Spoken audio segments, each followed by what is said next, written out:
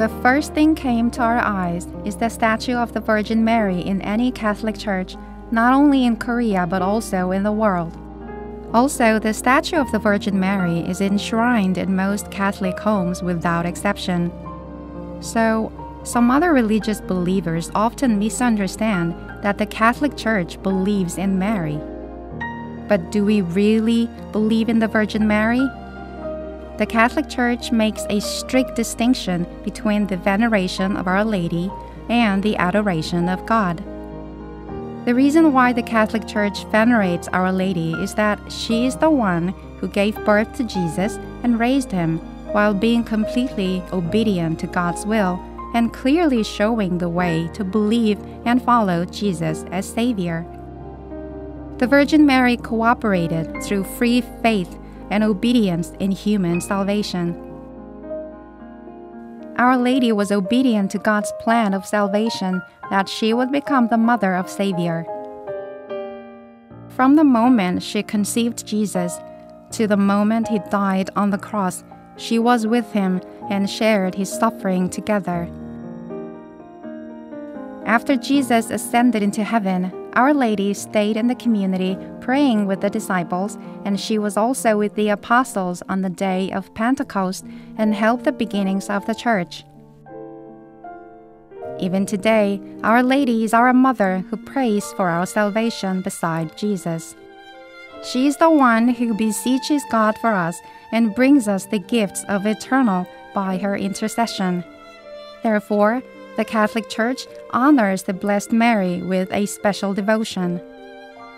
Also, we celebrate feast days of the Mother of God and ask for her intercession through prayers such as the Rosary. There are 4 Marian dogmas in the Catholic Church. Firstly, we call Our Lady the Mother of God. Our Lady is the mother of Jesus, who is God Himself, and she particularly contributed to His coming to this world. The Church calls Our Lady Mother of God, since she gave birth to Jesus, who has divine nature, and it is confessing Jesus is the Son of God. Secondly, Our Lady is the Blessed One, who was conceived without original sin. The angel foretold the conception of Jesus to Our Lady and said, "Rejoice, you who are full of grace." It means that Immaculate Virgin preserved free from all stain of original sin from the moment of her conception. Our Lady gave birth to God's Son, who came as the Savior of the world and was in harmony with Him and cooperated in God's saving work. Therefore, Our Lady must be free from all sin. Thirdly, the Church confesses Mary's real and perpetual virginity. Mary kept her virginity even in the act of giving birth to the Son of God made man. However, there are some who deny the perpetual virginity of Our Lady, referring to the text "brothers of Jesus" in the Bible. But the term "brothers" here refers to the close relatives of Jesus, according to the custom at the time. The virginity of Our Lady indicates that Jesus was conceived solely by the power of the Holy Spirit, and also this is the sign that Jesus is truly the Son of God.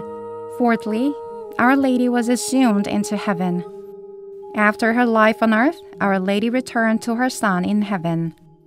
She was taken up body and soul into heavenly glory. Because Our Lady was totally preserved from the stain of original sin, she did not need to be in the grave and be under the domination of death. The Assumption of Blessed Virgin is the sign of hope that we also are being called to share in the glory of Christ. Our Lady, the foremost among all the saints, is the supreme model of the faith, being always with us and helping us to go along that path. O Lord Jesus Christ, who leads us to God the Father, who has been pleased to appoint the Most Blessed Virgin, your Mother, to be our Mother also, and our mediatrix with you.